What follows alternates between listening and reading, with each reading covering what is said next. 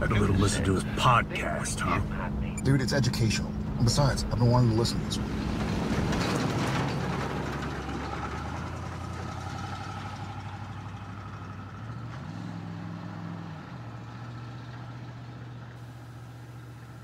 Welcome to Idling in the Impala, a podcast by and for lovers of supernatural and the fan fiction it inspires. And for this episode, it is all about guest outtakes. We decided to pull together some of the different snippets from a variety of interviews and guests that we've had over the past, 8 or 9 months. So you're going to be hearing from, in order, Dandelion Dreaming, who is a writer and reader of fanfiction, Winchester's Queen, who is a reader and devotee and just all-around great human in terms of cheerleading various writers all over AO3, my husband Ted, who is a great companion when it comes to my convention adventures, and MJ, who you will know as Thoughts Like a Minefield. So, here we go.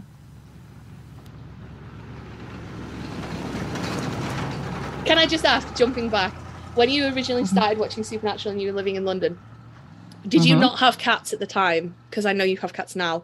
But I feel like if you'd had cats at the time, you wouldn't have been so freaked out by the show because you'd be used to weird random noises that occur in the house by cats. And you'd be like, no, it's probably fine. Yeah, no, I definitely didn't have cats. I did have random flatmates, but Yeah. but that wasn't the same. It was more like a real sense of, I think what it does, my personal belief is that we're all clairvoyant. It's literally a very natural thing, a supernatural thing, a natural thing. We just haven't explored it completely. So when you watch things like this, you just become more aware of your especially if it's late at night and then you go to bed. I think your intuition and your senses become more alert. And you're looking for it, you become aware of it. And then if you don't know what to do with that, it starts freaking you out. So, no, there were no and also animals do absorb some of the psychic energy, or they freak you out more by staring at things that aren't there. I was just kind of more thinking, like, if I've watched, there aren't many Supernatural episodes that have made me feel really uncomfortable, apart from the ones with the clowns, and I don't know those ones.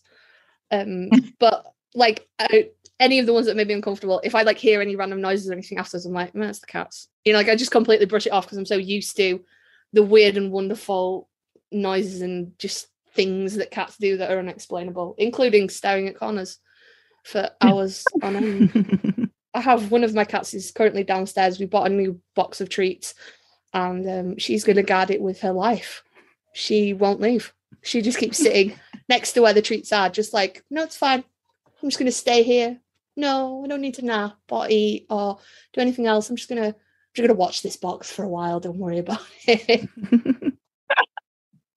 Love it. Of course, the fat lad is here. He's never not here. Yeah, of course. He's here. Pen.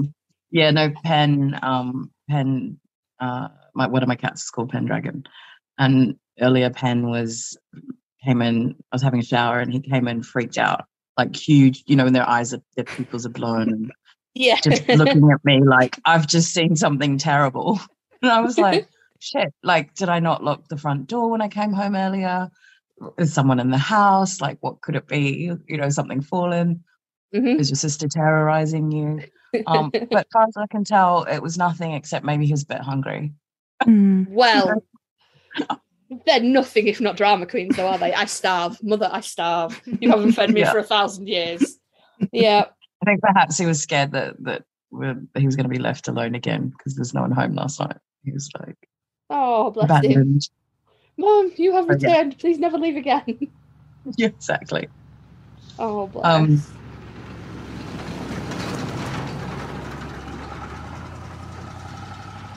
And I wanted to ask you, what's your pronoun preference? Is it she, her? She, her, they, them. She, her, usually. Okay. Mine is she, her, and for Karlee, I'm they, them. Okay. Awesome. So I'm still practicing they, them. Yeah. That's cool. But I got a lot of practice in when I got my kitten because for 3 weeks I did not know her sex. And so instead of assuming what it was, I just called her they them for 3 weeks, and everybody was like, what's going on? I said, I'm practicing pronouns. That's the greatest. You can't offend a cat. I love that. What is your kitty's name? We saw like a paw and some ears.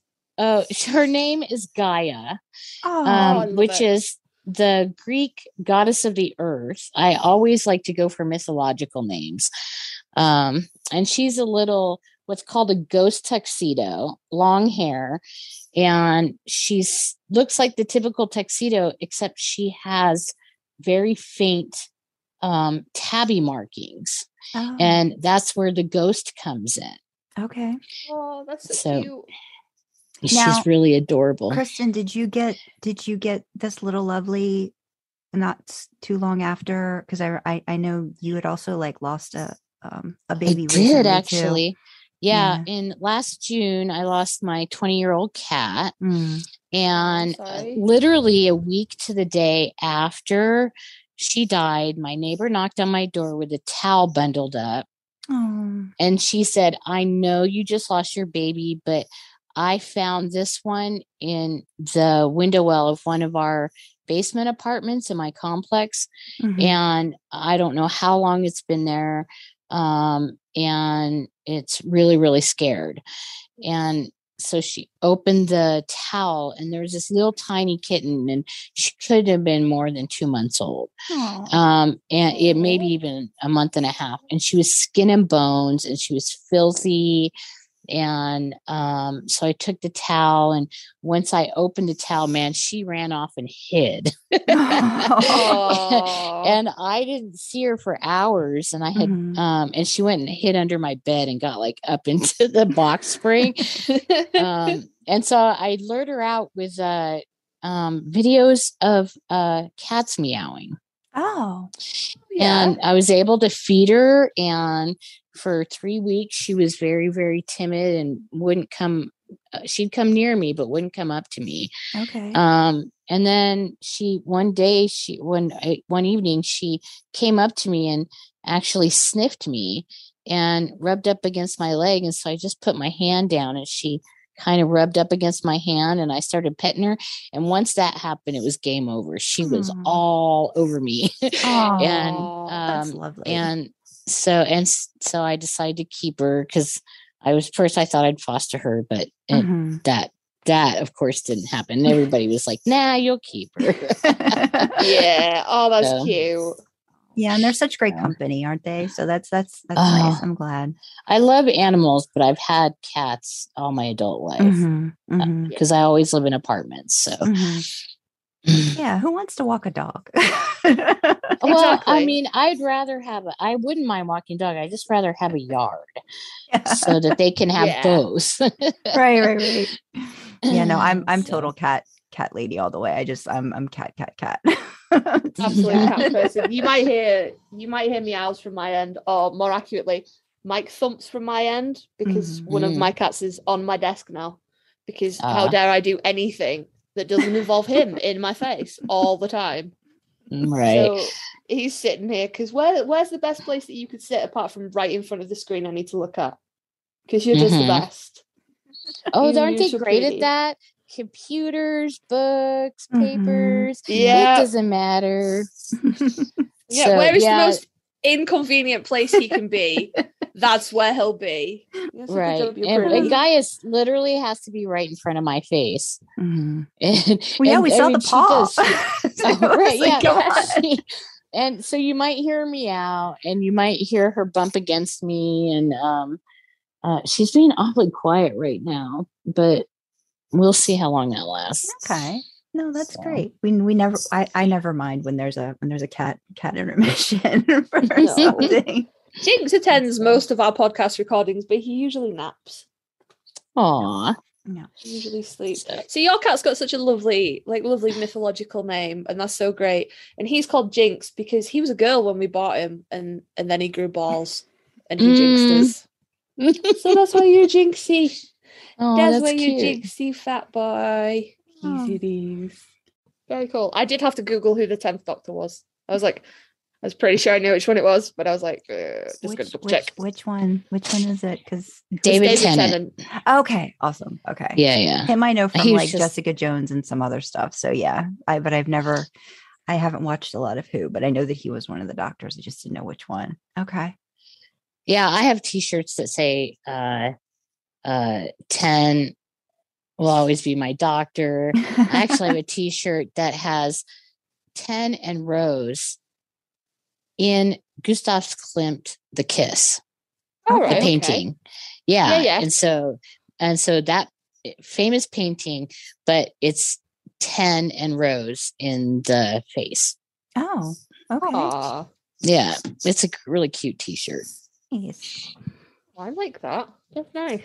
I started watching with my other half. I started watching with Matt Smith. I didn't see any of the David Tennant stuff. Yeah. The new Who is fun. I suggest everybody take a look at it. Now, is that something that you can like? Do you have to have a lot of background on the show to just like jump into any random season, or do you? As long as you understand the premise of it, is that fine? Or is there a lot of... it's just, the basic premise of it. In the new Who, they don't really talk about the old show much. So you can get away with just starting with the Ninth Doctor. And the basic premise is this doctor who has this machine that time travels around the universe and jumps back and forth and saves people and then dies and regenerates. Yeah, and that's the TARDIS, right? Is that the Yes, the infamous TARDIS, yes. Okay. And yeah, I think I know the basics, but yeah. No, nice. Yeah. So a little more complicated than Supernatural. Yeah, I would imagine. To be fair though, I would say it has kind of a similar premise in that they have it's like a little bit Monster of the Week kind of thing with the sort of overarching plot that goes through it. So like early Supernatural, but there's a lot more stuff to remember.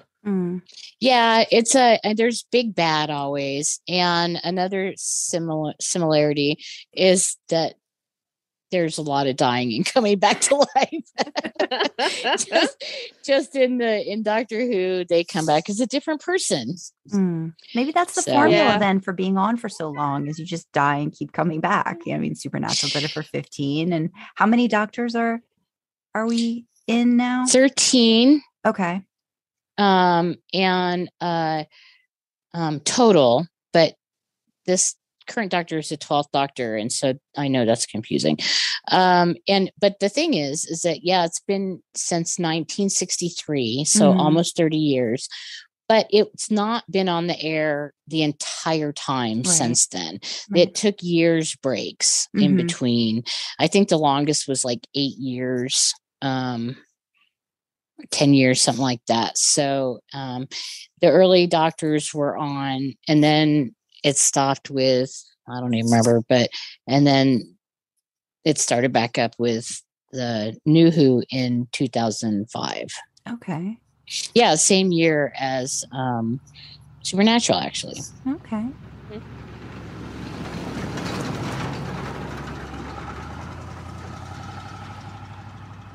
Yeah, either end of our country takes a little bit more than that. But you're used to drives from when you were younger. Yeah. My parents, we would make a drive from Maryland down to Florida, which is about a 14-hour drive. Oh my God. But yeah, we were going to Disney World. I don't care. That's too long. That's too long. That's like, what do you do for 14 hours in a car? Okay. And this is before, tablets and cell phones. And we had a map to look at, and we would try to figure out what state we're about to cross into. And it entertained us. We were simple back then. And of course we also brought a dog with us. That made the trip extra that fun. Would help. Yeah. But we didn't do any hotels. My parents just drove in shifts all the way down and all the way back. Yeah. And me not being a person that enjoys driving all that much has made like road trips especially interesting for Ted. So the Charlotte one, of course, I was like, well, I have motivation to drive because I'm going to go and meet, Jensen. So I was like, okay, I could do this. But then you had to get into my car that has absolutely no visibility whatsoever. Yeah. So he has limo black. Yeah, he has tint on his windows. It's very dark tint. Nobody can see into the car kind of tint. Yeah, but why? I have heat issues, and I try to keep the car cool. I see. That's illegal over here, I think. It's illegal here unless you have an eye doctor that can write you up a reason why you need it. And I see. Apparently this doctor never gives that out, and I guess he's got a soft spot for me because he wrote one up for me and he titled me as being photophobic. Photophobic? Right. Yes, photophobic. Okay. All right. It sounds like I'm terrified of the sun. Yeah, it does. Yeah, it does. And that's legitimate, actually. I call him my little vampire sometimes because it's like he doesn't want to be in the sun because of his MS and stuff and the heat issues that I seek out any shade I can find. Yeah, no, I can get on board with that.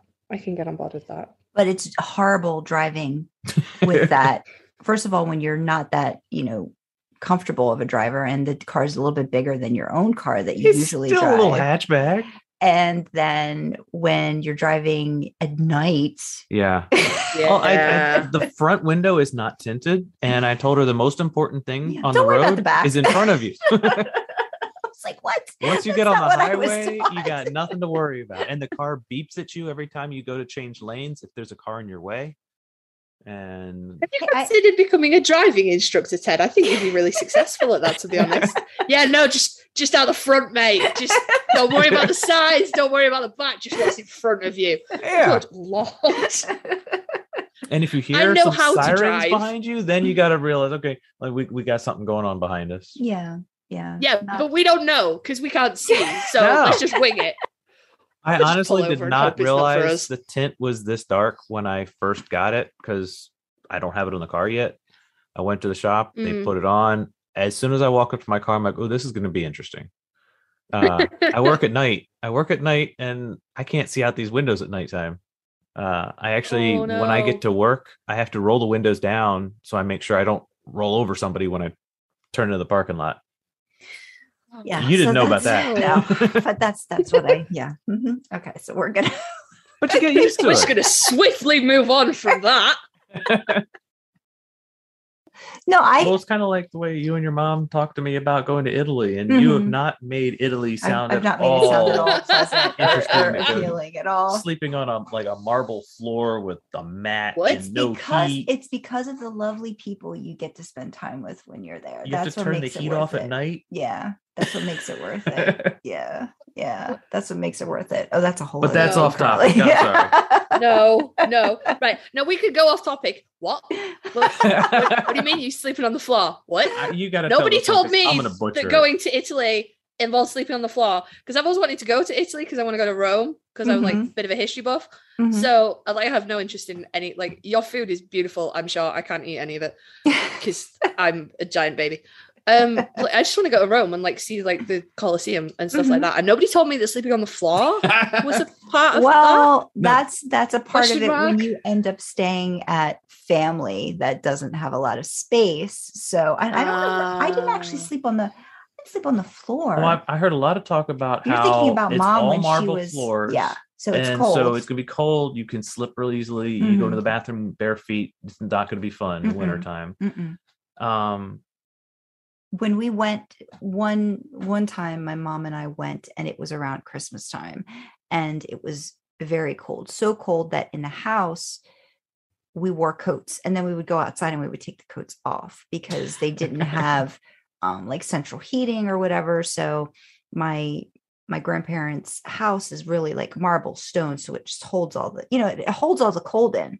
And I think my mom had I think she ended up getting bronchitis or something. Like when she came back and she went to the doctor, it was either bronchitis or some type of like pneumonia she had afterwards because of how cold it was in the house. And yeah, I know I'm making it sound so great. And so then they would use like propane heaters. And then my grandparents were like, well, we're going to turn it off because we don't want you to suffocate or like asphyxiate on like, you know, the fumes or something. So we're going to turn this stuff off. So it's like 7 layers of blankets and oh my God. Yeah. But I still fondly loved that time because I got to spend Christmas with family that I'd never spent time with. So I equate all of the struggles of a convention to going to Italy because of the people that you get to spend time with. So that's what makes it work. Yeah. That's nice though. So can I just ask, just staying off topic for a brief second more, is that like, because I know in Spain, like everything's like white and like stone and stuff to sort of try and reflect the heat of the day. So it's cool inside. So is that just like a natural byproduct of, because Italy's like equator town and it's hot. So is that just like a natural byproduct of that? Like it's cool in the day, but it's fucking freezing on a nighttime. Yeah. Pretty much. Oh, no. Pretty much. Yeah. No. I'm nodding my head. I've never been there. Yeah. All right. Okay. We don't. In the UK, the stuff we learn about like Europe countries tends to be like the ones that are closest to us. So that's like Spain. Mostly Spain. Everybody goes to Spain. If they're feeling adventurous, they go to Greece. But you don't hear so much about Italy other than like what you learn in history. So I was like, I know how this works in Spain. Is this also a thing in Italy? Yeah. And they'll do like where everything like shuts down. Like things are shut down on Sundays. So if you need anything, you better get your stuff on Saturday because pretty much a lot of the stores are going to be shut down. And then people just kind of like stop doing everything for a few hours in the middle of the afternoon. They have to get on board with that. Become American. They become American. But yeah, like it's if it's hot really over hot, there. if it's really hot, they'll like shut, like all the windows get shut and it's like nobody does anything and you just lay down for like a couple of hours and just like try not to overheat yourself when it's really hot. So between summer and winter, I pretty much got every experience that I needed to when I was over there. You know what? I'm gonna ask Dee if that's the same thing they do in Australia because it's fucking hot there. Do they also do the afternoon siesta thing where everybody just goes, "It's too hot, guys. Just sit down. no, just nobody do nothing. Just sit and try not to die." I'm going to ask her if that's a thing that they do over there. We don't get that in the UK. It doesn't get that hot. Yeah. Okay, so this is normally the part of any given podcast where we would go, hey, our sponsor today is, but we ain't sponsored. So we just have some causes, some charities that we'd like to bring to your attention, point you in the direction of if you feel able or willing to donate to them. We have 3 main sort of causes, inverted commas, that we're promoting feels like the wrong word, but like signposting, highlighting, if you will. So the first one is to do with the conflict in Ukraine, the Russian invasion unlawfully of Ukraine. So we would just like to draw your attention to World Central Kitchen, which, as it sounds like, is helping to feed people that are affected by this conflict. Although it's dropped out of the media quite a bit now, there's still a hell of a lot of people in the Ukraine that are trapped, that are cut off, that are struggling for food and water and basic supplies. So that's what that charity is there for. We have KidSave, which, again, as the name suggests, is looking out for the children that are affected by this. I mean, conflict feels like the wrong word. It's, it's an unlawful invasion. But yeah. KidSave. And then we have, if you don't feel you can or want to commit to just one single charity, we also have a link to the global giving page for the Ukraine Crisis Relief Fund, which obviously is then split between various different places that it needs to go. It's sort of the global equivalent of a GoFundMe or a Just Giving page. So we have that. And then for those of you that are in the US, and oh Lord, we know it's hard right now. We do. So we have the Mums Demand Action, Ending Gun Violence, the Sandy Hook Promise, Advocate for Gun Regulation in your state, wherever you may be. We have the American Civil Liberties Union, which is, basic human rights.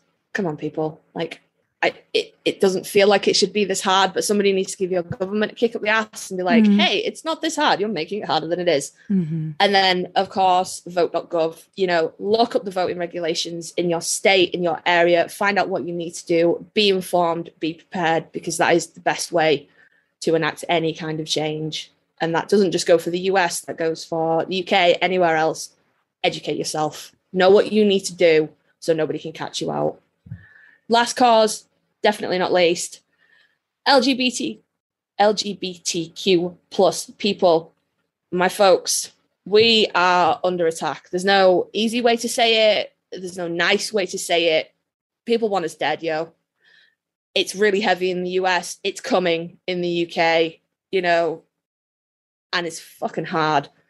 There's no one cause fits all for this. There's nothing particularly global.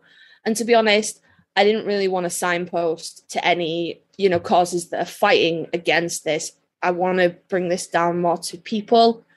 We're not a statistic. Everyone's a person. So the causes I want to signpost are Switchboard LGBT in the UK and the Trevor Project in the USA. And they are both services where you can reach out, you can be connected to people to talk to. It's hard.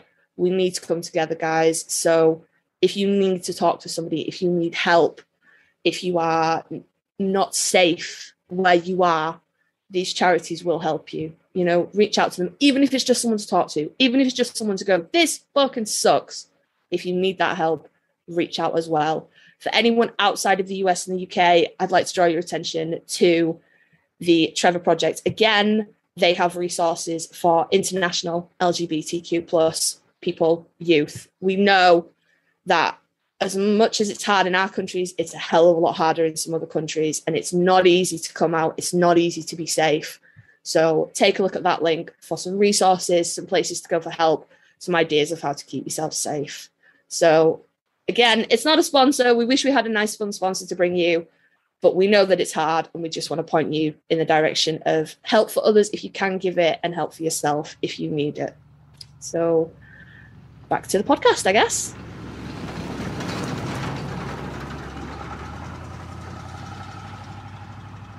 Thank you so much for inviting me. Thank you for coming. You're a legend. 100%. Sandra was like, I've reached out, and I was like, you've done what now?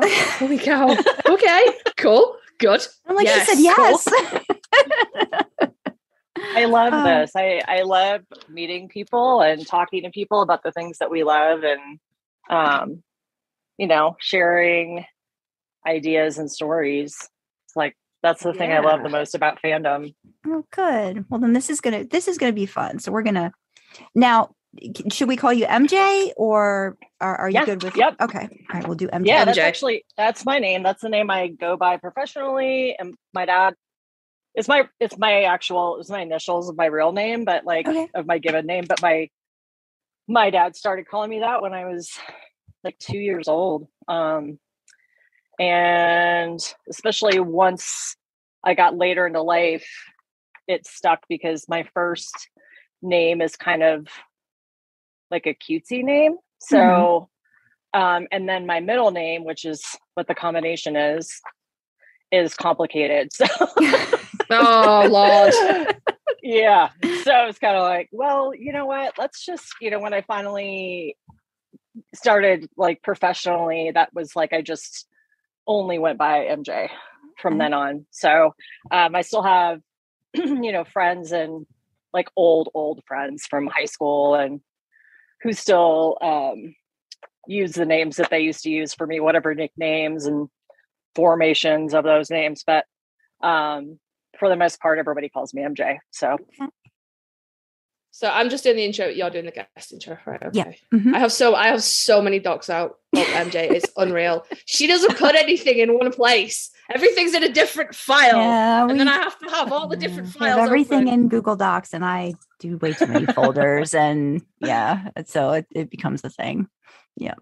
And then she moves things and she doesn't tell me that she's moved them. And I'm like, baby, what's this? And she's like, oh yeah, no, it's in this whole new folder you didn't know was a thing. To be fair, I have tried not to move anything for quite a while. So we have, I've tried to keep that out. No, that's true. That's true. We'd love to get you back and get your opinion on Jensen and the Boys if you're interested in that. Oh, for sure. Oh, yeah. So I have written a couple Soldier Boy fics. Oh yeah. And then I wrote, and then I also wrote Butcher, obviously. But then right now I'm working on what Glass Jacket was referring to as Butcher Boy. And hello. Yes. Hello. And then and I also, so I started this one this week that I was like, where did he, like, this is how it always starts, right? Because I was like, where did he go after he left the Legends place? And, he got his haircut and a shave and whatever. And, before he went to the Countesses. And so I found this barbershop in East Harlem that's been there since the 50s. And this guy's like a legend of his own, right? So I was like, yeah, so I'll send him there, and he knows the guy and whatever. So I also had a little fun writing the legend himself, which was fun because he's so funny. I love Paul that Reiser. Character. Yeah, that was great. Yeah. So I'll probably be posting that in the next, week, probably. The Butcher Boy thing is probably just going to be like something that I'll just hammer out as soon as I get the idea down, for sure. Because I was kind of like, what in what world, until we saw this episode of this week, I was like, in what universe would they be in the same room like that? You know what I mean? And now I'm like, well, they would obviously do that. From what we saw this week, I'm like, clearly they're like besties now. So yeah. I wasn't really sure what to think until this week, but now I can totally see it. It's really, really clear. Oh yeah, absolutely. I started watching Big Sky too. I'm not really sure. I'm not sure. I feel like I it's love more it, but I like trying to see sort of like, to me, it's just Dean without all of the baggage, like a little bit like of a lesser version, like, like a little bit down there, like. Yeah, carefree Dean, as carefree as Dean might have been in an alternate universe. That's how I look at it, like AU Dean without like all that stuff. Yeah, but I also feel like they're gonna bring the pain at some point because definitely, because they to, dropped all that grieving. Stuff in. Oh yeah. That's to go coming. to a grief counselor or something. And sure, there's a whole thing about daughter was probably going after he's moved to be next to his ex and the daughter. Yeah, there's gonna be all sorts. Yes. Yeah, there's going to be stuff. Well, there's probably like no matter what they do with a grieving character, it will not be as bad as what they made Jared do with Walker. So disappointing. Oh no, this is where MJ's like, I love Walker. What are you talking about? Oh no, I haven't watched it. I have no idea. I haven't watched it. Sorry. Yeah. Well, I mean, we've all grieved it. So. as the resident, right? As the resident Sam mortal and, Sam fan human, I am the only person out of our group chat that didn't make it through the first season of Walker and hasn't watched any of season 2 because I love that man and he's such a good actor and they fucked it. I don't know what they did, but you ruined it. It's awful. I hate it. It's awful. So that's disappointing. Yeah, don't worry. Whatever you think they might be shaping up for Jensen and a grieving character, it won't be as bad as Walker was. It'll be fine, guys. It'll be fine. It'll be fine. It'll be fine. You'll be looking at it going, that seems healthy. That's all right. That's fine. Nobody's having hallucinations of dead wives. Oh Lord. Oh no. That's like Walking Dead. That's like Rick and what's her name? Oh, Laurie. Oh, Laurie. Yeah, Laurie. Yeah, fuck her. I hated her. No, that's a legitimate thing that happens in Walker because Jen plays his deceased wife, and she just fucking pops up every now and then. Or she did in the episodes I watched, just to be weird and make it weird. Horrendous. Just to be weird and make it weird. Sandra, am I wrong? Because I'm not wrong, you're not am I? wrong. No, No, you're not wrong. No, not at all. Do you watch it too? I watched it like here and there. I know a show's not grabbing me when like I'm just not paying attention. Like, and I was like, I was really trying. I was trying really hard. And I'm like, I just need to stop because it's not working. It's not working for me. So I watched the one episode like in full that Jensen directed, but that was the last one in a long time that I think I watched, and I haven't watched since. And I know it, I think they had the season finale. I think it was this week. Yeah. So I don't. Yes. Yeah. So unfortunately, that's a bummer. Yeah. You know, when you're like looking for new content, looking for new, things to be excited about. It's like, that's a bummer. We're going to cross fingers for Karlee that something it happens soon for Jared, that they can be like, yay. Well, they haven't mentioned that it's getting renewed for a third season, and he's not in. I think it is, isn't it? Fucking hell. I saw that today. Yeah. I saw that today. Oh, for fuck's sake. Yeah. Come on, the CW is going to do that, Karlee. They've got to right now. It's the cash cow. They're not going to. They've got Walker Independence. They're not going to make any. They're not going to make any less fucking money just because Jared's face isn't in it. It doesn't matter. I promise you, nobody's watching Walker even though his face is in it. It's like, it'll be fine. Oh, God. Now I get to have more fan guilt. I feel like he's done 3 seasons of this show now that I don't fucking watch. Great. Oh, goodness. Yeah. All right, MJ. Well, now that we're done ranting. Now I'm done complaining about all the things Jared's doing that suck. We will let you go, but we thank you. Yes. Thank you very much.